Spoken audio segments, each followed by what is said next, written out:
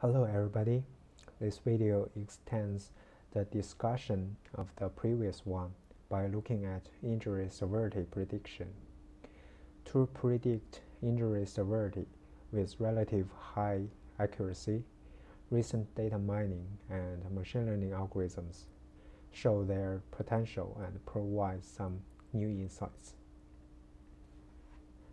Traditional statistical regression techniques have been used to explain the factors underlying severe injuries as well as to predict the severity outcome of specific crashes.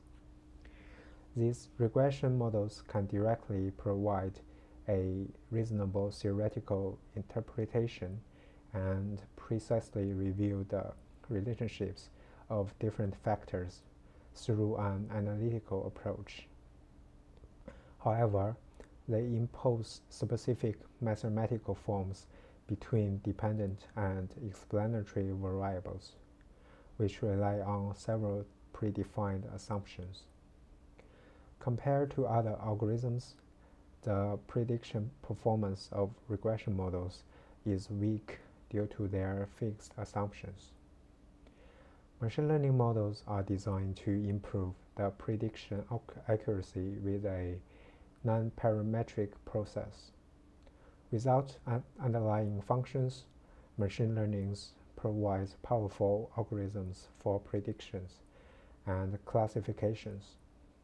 As one of the popular techniques in machine learning, ensemble learning combines the outputs of multiple statistical and machine learning models to obtain an improved prediction estimate and range. Because the performance of machine learning models highly rely on the quality of datasets, the first important step we need to focus is to prepare the data. We decide to use NAS datasets that are also applied in the last video. For this study, we only consider 2 vehicle crashes and then remove all records with NAs in the dependent variable. Then we replace NAs in other variables by a method called multiple imputations by chain equations. Finally, we got 5,208 items in total. The next step is to reserve necessary independent variables. Here we use recursive feature elimination method and also remove the variables with high correlation. This table summarizes the features and their descriptions.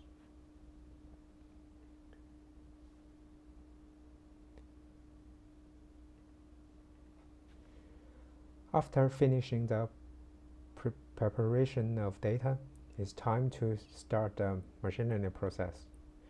We first divide the dataset into the training set, occupying 75%, and the testing set, occupying 25%, and train the models through a tenfold cross-validation by the training set.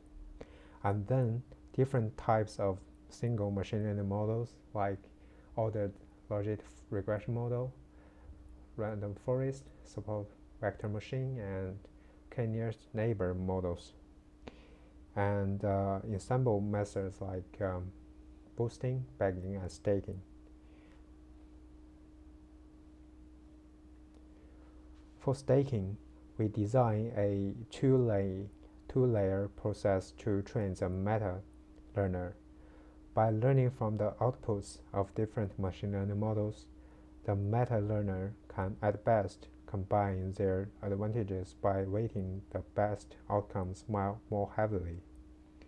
To mitigate the black box effect, we introduce the ensemble method sensitivity analysis to avoid overfitting and further check the impact of various features. We have 3 different functions to ensemble the important results of multiple machine learning models. We first adopt the accuracy-weighted method to ensemble all the outcomes of different algorithms. That means the model with the highest accuracy will have the largest weight in explaining the importance of different variables. Besides a simple accuracy-weighted average formulation, we can also apply a linear or logistic regression or other complex machine learning models as combiners at the top layer. The choice of combiners in importance analysis will finally depend on comparison results. Because the results are too much to explain here, we just pick some key points to speak here.